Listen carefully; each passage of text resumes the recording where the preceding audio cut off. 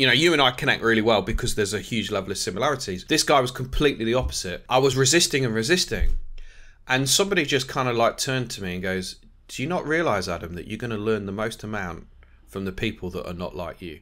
So good morning and welcome to another episode of Better Business, Better Life. Today I am joined again by Adam Harris, who is the founder of Frank and Fearless, but now also a professional EOS implementer, one of only 3 of us here in New Zealand. So super excited to have him back on the show. Welcome, Adam. Thank you very much. Really glad to be here. Yeah, so last time we spoke was quite a while ago, and although you had been using kind of EOS in your business, you hadn't officially joined the fold, and now you're actually one of us, one of the community, one of the professional EOS implementers. Why? Why did you decide to take that path? Oh dear. So EOS for me has been a big part of my life. It's also been a big part of a number of my clients over the years, and I kind of got to the stage, it was probably further to a conversation. Actually, this podcast kind of reignited some thought processes of like going, where and when do I do my best work? So kind of within EOS, as we know, we talk about doing what you love with people that you love. Mm-hmm. And I kind of reflected on that going, where do I do my best work that I get the most amount of reward for me? And actually, it's when I'm with a group of people and I'm facilitating and I'm holding the space, allowing them to enter the danger zone, to talk about the things that they really need to talk about that maybe they haven't been. I had also was in the process of reading EOS Life, and it helped me understand that part of what we'd already done was moving towards EOS Life, but the work aspect wasn't something that I'd necessarily got quite right. And then the final thing, to be honest, was I was on the conversation with a former colleague of mine who is also an EOS implementer in the US, and that conversation was that was the conversation that allowed me to know what I was already thinking and allowed me to give myself the permission to kind of go, actually, do you know what? Let's just do it. This is what you're born to do. So yeah. Perfect. And, this EOS Life thing, so for those who haven't read the book, the EOS Life is written by Gino Wickman, who also wrote Traction, and it's very much about how you live your ideal entrepreneurial life, not only in a business sense, but also in a personal sense. And you've got a really interesting journey, haven't you, in terms of your life, your personal life? Yeah, so I first came across EOS about 6 years ago now. I used to be a Vistage or tech chair running mastermind groups for chief execs and MDs. And a client of mine or a member said, hey, I've just come across this book called Traction. We want to implement it into our business. We need somebody. Can you do it? I'm like, yeah, cool. So went through it. Fell in love pretty much within the first session. Whilst there's nothing massively revolutionarily new in it, the fact that it's all put together, there's simplicity. But also for me, the thing that I loved was the ability to be able to cascade through an organisation. I think a lot of times in my experience of working with organisations is that the strategic conversations happen at the top table, but then getting everybody on board, has always been a challenge. So I saw that was a big thing. I actually helped a further kind of 12 organisations go through EOS unofficially. And a couple of times I actually co-facilitated, and I've always been a massive fan of co-facilitating or co-chairing or speaking on stage with 2 people. I get energy from other people. Yeah. And the lady, shout out to Alice Jordan. Alice had said, okay, I really love this as well. I'm going to become an EOS implementer. I feel as if I need a company to kind of trial with. She said, do you know anybody? And I'm like, pick me. So at the time, it was myself and my wife running the business. It was called Fresh Mindset, which then became Frank and Fearless. And to cut a long story short, our 10-year vision, because we had this slogan, which was the business is the business of the family. So everything that we were doing was to cement the family short-term, medium-term and long-term. And our 10-year vision was to actually live a nomadic life. So the concept around nomadic life is that we would have online businesses set up, and we weren't fixated on a particular geographical location. We could travel around, see the world, and 10 years was because our kids, hopefully, touch wood, will have left home by that point. Not, but yeah, hopefully. Yeah. One of the things that they say within EOS is be careful what you wish for. And then within probably about 12 months, we'd set ourselves the target of going, right, okay, we felt as if we needed a move for the family. We were based in Nottingham, the UK, Robin Hood country. We were looking at moving to the south of England to change the kids' school. And then fortuitously, there was an opportunity for us to kind of move over here to New Zealand. And that's where I am now. And which part of New Zealand? I am in a place called New Plymouth. Some people may have heard of Mount Taranaki, formerly Mount Egmont. Bit out of the way, but actually quality of life here is just, I love it. I love it. I think last time we kind of caught up, you were just coming back from a tennis lesson or something, weren't you? In the middle of the day, which is fantastic. Yeah, and actually, and interestingly, just before I got on this call, I had my level 10 meeting with my wife, and we were just reevaluating the wants and needs. And actually, I think we're really quite hard on ourselves, but just kind of looking consistently, going, okay, look, what do we want to do more of? What do we want to kind of do less of? And I think it's only been highlighted even further since, EOS Life and listening to it, in time for other pursuits. What are the things that you always say that, if only we had time to do this, this and this, One of my rocks for this quarter has been to not do any delivery work on a Friday, to give me the chance to to spend more time with my wife, B, the assembly at school is always on a Friday at kind of like 2:00, so trying to make sure that I'm there for the kids, but then also for myself as well, kind of going, okay, I need to go on a long walk, I need to kind of detach myself. Fridays is for me trying to is to not do that, so yeah, really important. And it's interesting, isn't it, because that whole time to pursue other passions thing is people say, it's easy for us because we are implementers, we're consultants, therefore we can kind of plan our life around that. But it's actually true of any business. I mean, you and I have both run some pretty big businesses. And if you don't make the time for it, it will never happen. But you can make the time for it, provided you've got the right team around you, doing the right things, being held accountable, discipline, that kind of stuff. Yeah, I think a large part of it actually comes into the narrative that we tell ourselves. So the word BUSY I banned from my vocabulary about 4 years ago, because at the end of the day, it's all a choice. Yeah. As implementers, in theory, we're running our own businesses. Yep. There's always stuff to do. Whatever organisation you're in, whether you own it or whether you're employed, is that there's always stuff to do. And we can convince ourselves of, well, I'm just too full on and I've just got too much to do and my to-do list is everything like that. But actually, getting to the stage of the discipline, and the delegate and elevate tools and, right people, right seats, accountability chart. Actually, when we start taking that step back, we can actually create the time. And actually, when we make it a priority, we realise that we can be personally more effective by, when we're doing something we really love, we'll actually focus better in other areas because we don't want to dilute the chance and the opportunity to do what we feel is important for us.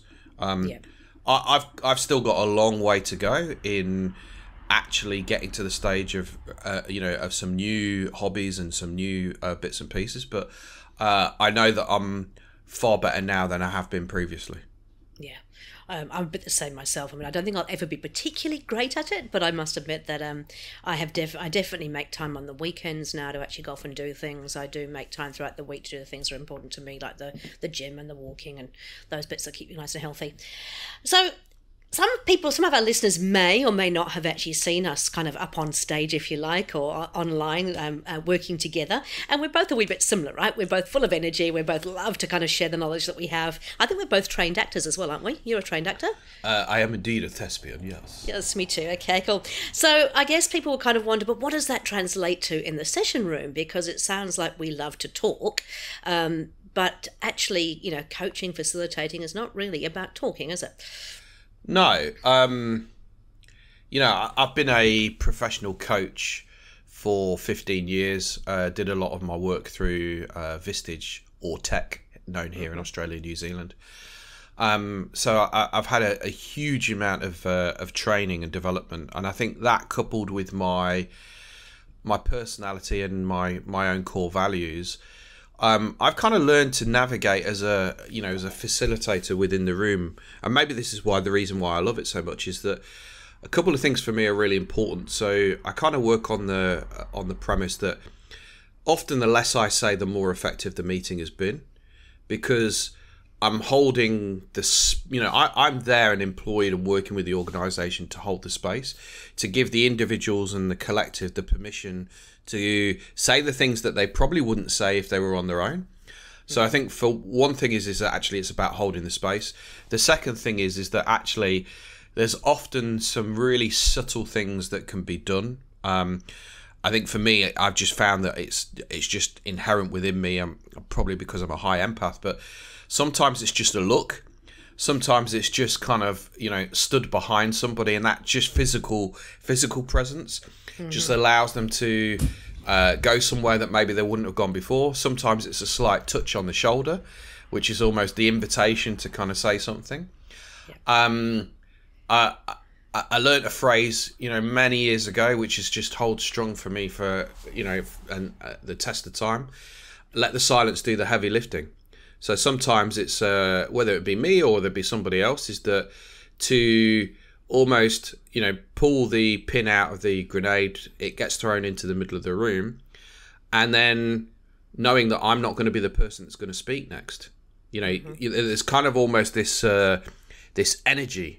Sometimes it's positive, sometimes it's there's tension, and just knowing that I'm not going to be the one that's going to speak, so somebody else will then find the need or the courage to then speak and have the conversation. And actually, what that does is it allows us to kind of peel away the onion skin and go to some places that we definitely need to go to, that maybe we've been preventing. And I think, for me, that's a real key part of the role of the facilitator, is how do we ensure that we're having deeper, more meaningful conversations. And the other thing is that I kind of have this thing in my mind, if I feel uncomfortable, then we're playing in exactly the right space, right? Because if I feel uncomfortable, which doesn't happen very often, but I'm always pushing towards that space through the questions that I ask and the challenges, etc. Then we're working on the serious work. You talk about the elephant in the room, and there's a huge similarity, is that we need to get to the stage of having the conversation and talking about the things that are the most important with the most important people now. Because if we don't talk about it now, it's only going to be something that we're going to come back to at the next quarter or the next annual. The sooner we can start having those conversations, the more effective we can be and be able to move forward.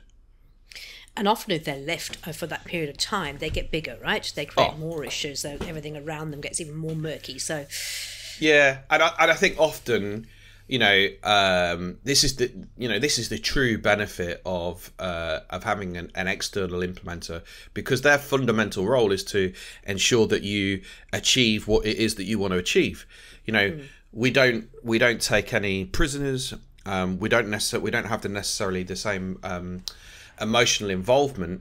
So that challenge, or that ability at times to be able to kind of go, hey, look, I'm going to call bullshit now, because that rock or that review that you've just done there, I think you're just being a little bit soft. What's the issue? What's the issue that's sitting behind the issue? And actually, if we can really make sure that we accelerate those conversations, then we just end up, the ability to be able to get to where we need to get to is that we get there faster. Is there going to be some collateral damage along the way? Yes, but that's part of the process. And I think often I've observed with self-implementers is that they almost try and protect too much, which doesn't actually, it doesn't serve them in the long run. It just, like you say, it delays the inevitable. Yeah, absolutely. So if you had to describe your EOS superpower, if you like, what would you say it is? I picked this up from what other people say about me. So if you kind of troll my LinkedIn recommendations, or you kind of watch the video testimonials, people say about me is that I just have this innate ability to be able to ask the right questions at the right time.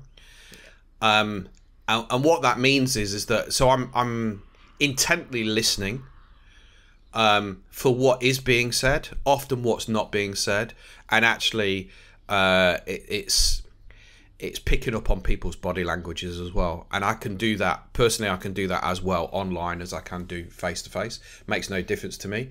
I'm kind of tuning myself to where and what's going on.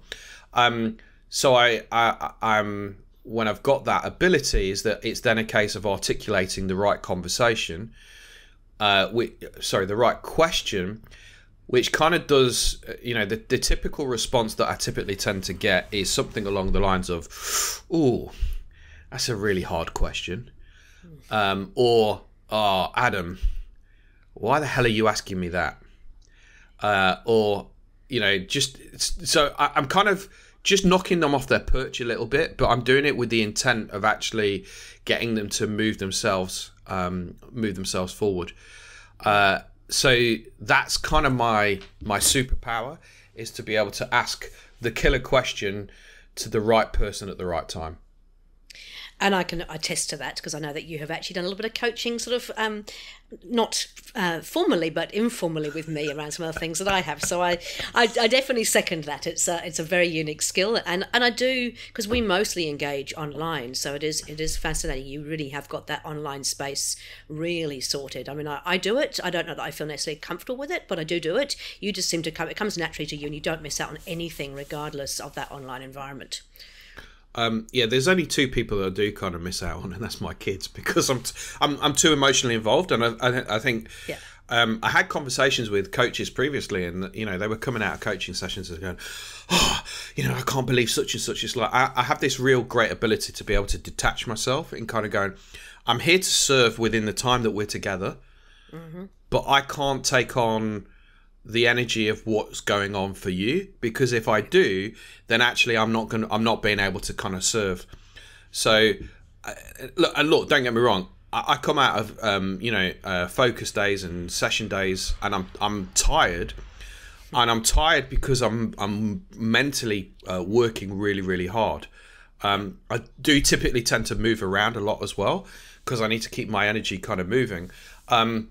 But I kind of come out of it, and I've got so much of a reward, because I know that the individual or the organisation that I'm working with have moved forward from where they were. Sometimes it's very, very subtle, and it's kind of like dropping a stone into a river, and then kind of the ripples will then start happening, and then a couple of days, a couple of weeks, a couple of months later, it's like, hey, do you remember that conversation that we had?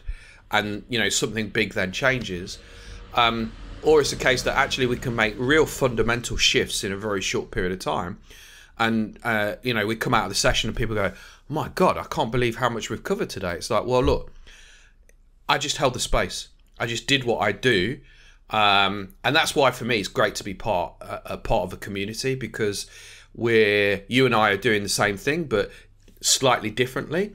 And actually, I love the nuances of learning from other people, kind of going, I remember in my early years of being a Vistage chair, sitting in a room and doing some training, because, personal development and ongoing training is a big part for me. And there was this guy who I just really didn't connect with. Just wasn't, you and I connect really well because there's a huge level of similarities. This guy was completely the opposite. And I was resisting, and somebody just kind of like turned to me and goes, "Do you not realise, Adam, that you're going to learn the most amount from the people that are not like you?" And that's just really stuck with me. In fact, one of my best friends within Vistage, a guy called Chris Everard, we're so different, but we chaired a group together, and the learning that I got through that was for me was absolutely phenomenal, because I would never ever not even have done that. I would never even have thought about just doing what you just done. Wow. Okay. Help me understand. Let's digest. Help me understand why you've done that. Well, this is what I was thinking. Just completely different. So yeah, I love it. And I think that's what we get from our EOS community, right? And I certainly do. There's so many different personalities in there, and I can think of some of my favourites who are actually completely the opposite of me. Yep. And you just kind of sit there and go, wow, I had never even considered that. That is brilliant. Yeah. Mm-hmm. I like to think that my husband and I have a similar kind of relationship too, where we have very, very different strengths and weaknesses, and we're like a jigsaw puzzle, like the VI jigsaw puzzle that you get in EOS. and that's the thing, is it just kind of reflects on helping us understand. I also picked up through some other work I did years ago that actually it's really important to observe and respect other people's differences. Mm. And, when we go into judgment mode, we're judging actually against our own position. Yep. And actually, who's to say that we're right? Because you come at things from your experiences, the nuances of how you've been brought up, your education. You've got your reasons as to why you think the way that you do. So why should I expect that you should move to where I am? I need to take a step back and go, okay, cool. Deborah's just responded that way. Okay, I might not have responded that way, but how and why has she done it that way? That for me is where, if that inquisitive nature of of looking at the difference instead of trying to have a judgment and have a comparison, we can really get into some really interesting debates and conversations and understanding. So now this fascinates me, because I think this is something I've had to learn to do over time. When I was young, I was very, very much... I judge people immediately, like almost to the point of having a perception of somebody just from their initial view and what I saw of them. I've learnt very much now that it is all about, taking that sort of back seat and actually looking and thinking about putting yourself in their shoes and thinking about where that judgment comes from, holding the mirror up to yourself, etc., etc. Do you think it's something that has always come naturally to you, or is it something you've had to hone in on as well? A little bit of both. I think I was always a very inquisitive child. In fact, you've heard me say that even before I could walk, the first things that were coming out of my mouth was why. So I think there's always been there's a natural innate thing within me of just being inquisitive. I think as the years have gone on, there's just become more of an appreciation and an understanding of people. And I think when you do the work that we do, and you have to, you're kind of holding that space and being objective. I feel blessed, but also I feel that sometimes there's a little bit of a curse that sits behind it, because, I kind of liken it to kind of, the peripheral vision has just kind of been widened. Yep. So I don't necessarily conform or fit in with how other people think and feel. So that often puts me as and I definitely struggled at school, and definitely into kind of my teens and then into my 20s, of kind of going, I thought I was the one that was like different, like massively, and actually there became this massive understanding and realization is actually the way that I think is different, but actually there's nothing wrong with that, and I can celebrate the fact that my diverse thinking and the way that my brain works is just different. And to get to the stage of being doing the work that allows me to just be authentically me, doing my EOS life, that's great, because I know that so many people don't get to that stage, is that they're just doing a job, and that's perfectly fine. But I always knew that I needed to do something that was going to spark me. And, the journey that it's taken me to get to this point has been long, has been very, very hard. But actually, I thrive in the challenge and the growth. Fantastic. Hey, look, I know that you're currently building your EOS practice, because you've only just recently kind of graduated from EOS school, or whatever they call it, boot camp, isn't it? Yeah. Yep. So tell me, who is your ideal client? Because I know that we always talk about the generic, it's privately owned, 10 to 250 people, but what's your real sweet spot? What do you love about the clients that you work with, and what would you like more of? So from a practical perspective, 2 or 3 sessions online. So I'm really good with organisations that have purposely gone to a distributed model, or ones that are now choosing to be that. So I was kind of actively doing online coaching and work for the last kind of 10 years. So it's a space that I'm very, very comfortable with. I do, however, prefer to work with organisations that have at least one meeting, preferably the annual, in person. Yep. If that means that I have to travel, that's great, because that's part of my EOS life. So that's a big tick in the box for me.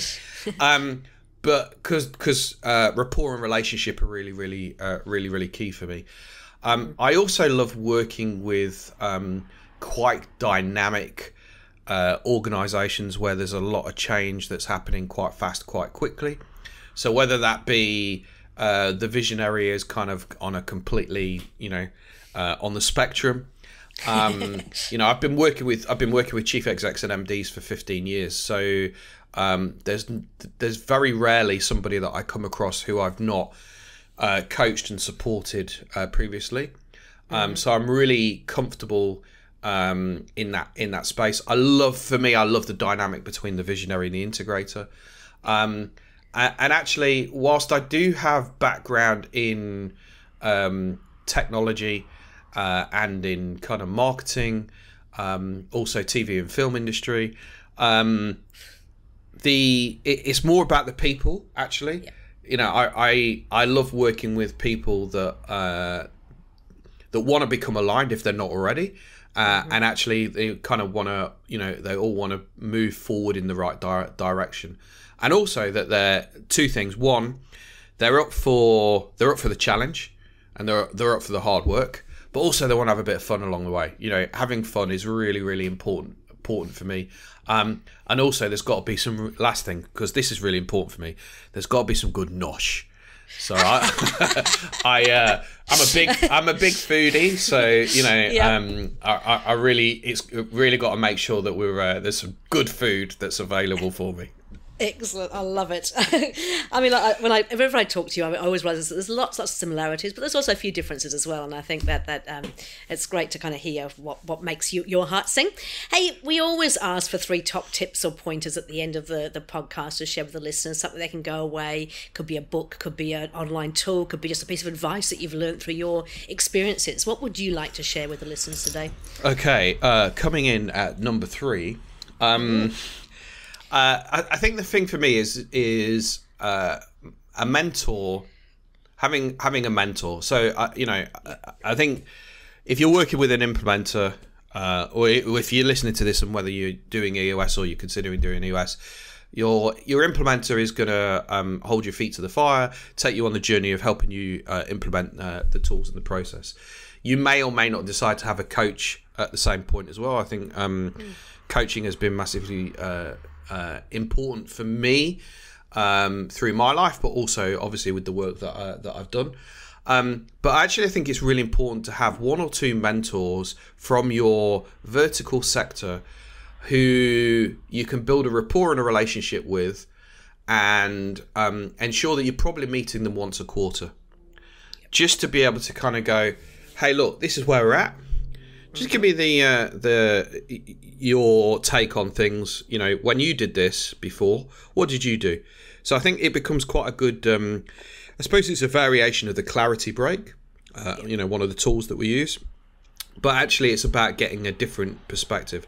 I often find that leaders within organisations they're so tunnel vision because they're dealing with everything they've got.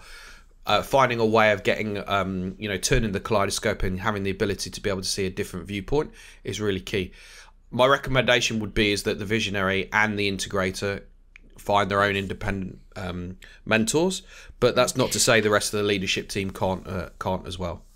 And you're talking about being in the same vertical sector. You're talking about somebody who's been there, done that, or is doing that has some understanding. Because that's what a mentor really is, isn't it? It's not like a coach. Yeah, and that's exactly the way that I would describe the difference between a coach and a mentor. Is a mentor has been there, seen it, got the T-shirt. They kind of almost inadvertently put the arm around the shoulder and go, "Hey, Deborah, back in my day, this is what we did." Now, like, you don't have to take the information, but actually just getting a different perspective, you'll walk away from that conversation with a different viewpoint, which will actually start getting you thinking. So.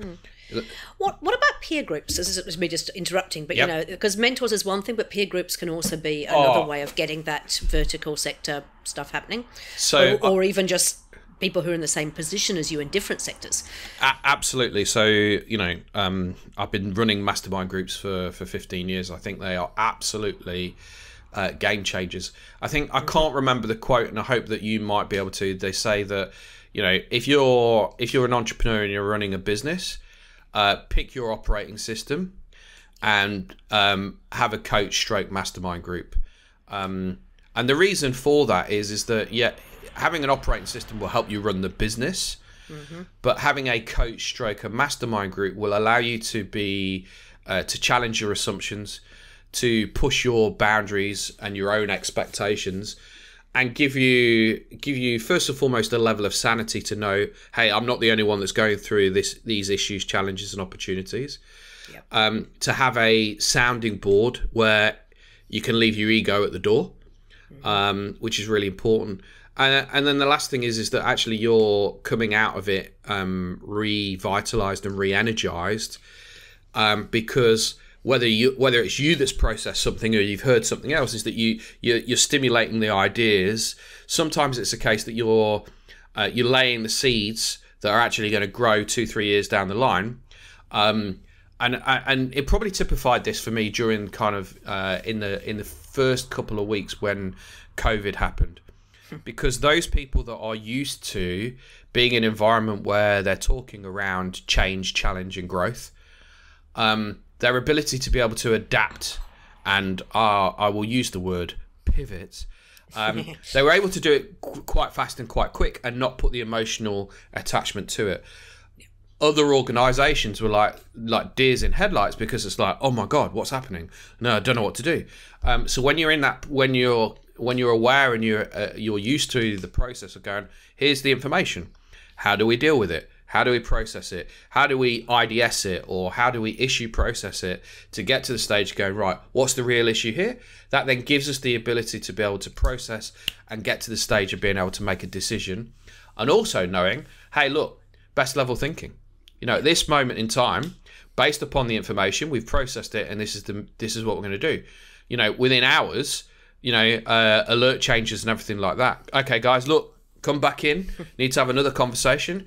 Now we've got a new piece of information. How do we deal with it accordingly? So to not be able to panic. So I would always recommend, and if there's anybody listening to this who is thinking about wanting to join a mastermind group and wants to know more information, I am happy to share my thoughts and opinions of what to look for when looking for either a coach and or a mastermind group. That's fabulous. Cool. Now, as is my podcast, I'm allowed to now do an unashamedly sort of, you know, a plug for our own services, because you and I are about to run our mastermind group together online, which is all for EOS implementers, self-implementers who want a little bit of extra help in that. So if you'd like to find anything more about that, you can contact either Adam or myself. But yeah, we sort of see the power of, we would love you to work with us as implementers one-on-one, but at the same time, we realise if you want to self-implement, you might just need that little bit of extra help, and so we're about to set up that online mastermind group. Anyway, that was my little shameless plug. Yep. Number 2. That was number 3. What's number 2? Just before I get on, there's a couple of books by a good friend of mine in the US called Leo Bottery. And he wrote a couple of books. One was called The Power of Peers, the importance around mastermind groups. And then the second one was called Peer Innovation, what happens within a peer group, we can take and understand how we can be creative and innovative within our organisations.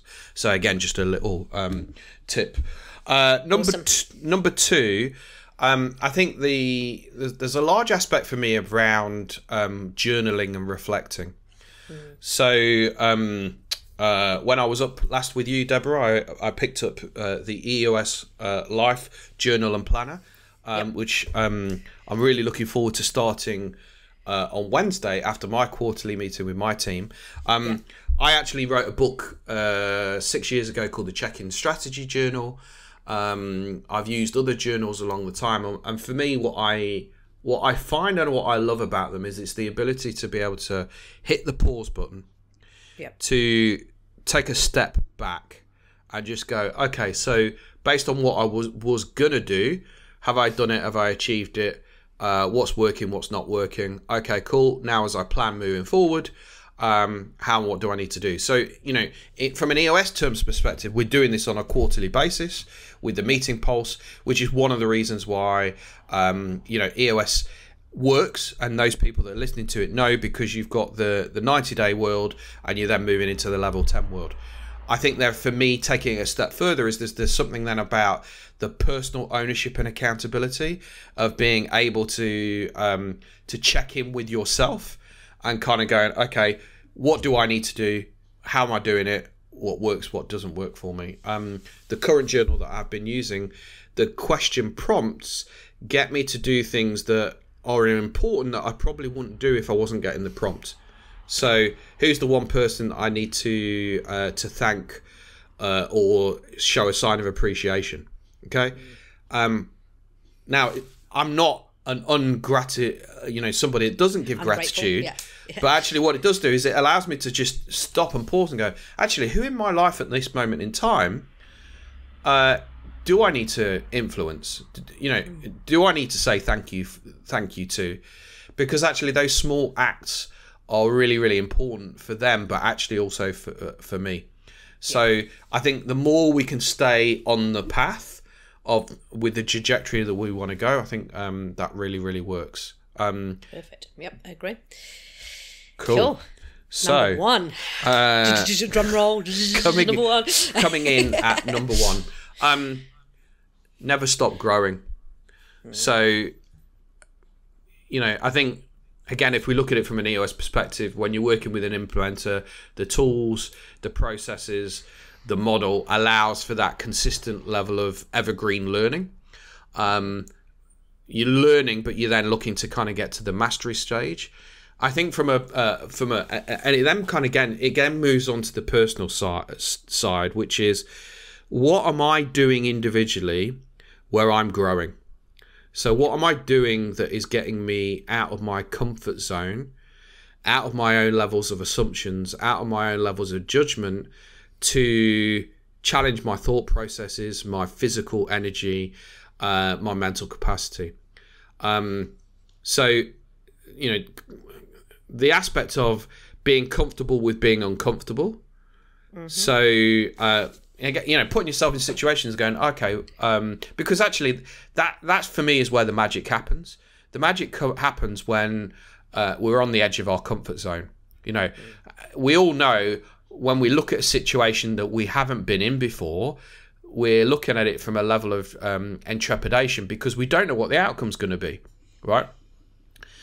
Once we've done it, whatever it is, it's never as bad as we think that it was going to be, right? Yeah. So if we're able to put ourselves in that situation on a consistent basis, then actually what we're doing is that we're pushing our own boundaries.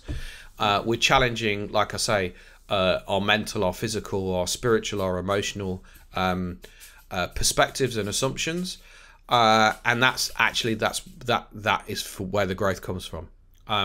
So, people listening to this, what's one thing that you've always thought about doing that for whatever reason you've not done? Maybe now's the time. Maybe now's the time to book that jumping out of a plane. Yeah. Maybe now's the time to learn to play an instrument or a language. It doesn't matter what it is, but actually what you end up doing is, by working on something new, you're creating new neurons within your mind, okay, which does one or two things. First and foremost, actually gives you longevity because your brain is having to work, right? The second thing is actually, depending on the research that you look at, actually it creates new habits. They reckon that 66 days is the, from the research I've done, 66 days, 66 days. If you do something consistently over that period of time, then it now becomes a regular habit. Okay. Yep. So, what are the aspects that you feel that you need and want to change within your life? Just definitely worthwhile kind of looking at. Perfect. Hey, look, Adam, you and I could definitely talk for hours because we just love sharing. I think I've finally met somebody who's just as passionate about helping other people as I am, as all of the EOS implementers are in our community. So really appreciate your time. What if somebody wants to get hold of you? Because you've already offered to help share about mastermind groups. I know that you are you're willing to help anybody on their EOS journey, whether they're self-implementing, whether they're doing it on their own, whether they're that's the same thing, self-implementing or working with an implementer. That you're happy to help. So how do people get in contact with you? So just a caveat that sits behind that is that what Clifton Strengths Finder, which is one of the kind of, I don't know, the tests that you could take to understand who you are and what you're about. Within EOS, we use Kolbe. I'm a big fan of all of them because I think what it does is it helps us understand a little bit more about A, who we are, but also about B, who the people are that we're working with in our teams. So if that sparks a thought or a conversation, it can only be a benefit. Within Clifton Strengths Finder, they talk about strengths. One of I think it's my second strength is about connecting. I just and you and I are very, very similar on this, Deborah. I hear somebody say something and I'm able to connect people together or ideas together even before they've even thought about it. So I spend, probably on a daily basis, I'm just dropping people an email going, hey, Deborah, can I introduce you such? I think that you two really need to have a conversation on X. So I take great joy in doing that. If people feel that they want to get in touch with me, they can contact you through me or frankandfearless.com or check me out on LinkedIn. One of the things I always say is recommendations from other people is something that's really important to me. But I always say, if you want to know more about who I am, how I work, what my style is, etc., just read or watch what other people say about me, because actually you're going to get more from them than you are from me. I just find that other people can communicate better than I can, I think. So, yeah. Excellent. Oh, that's cool. So they can find you on LinkedIn. They can find all those beautiful testimonials and things for people who've worked with you. And, that you're more than happy to help and connect it wherever you can. Absolutely. Adam, appreciate your openness, appreciate your willingness to help. Always love talking to you. Can't wait to see you again in our next kind of workshop. And, thanks for your time. Thank you.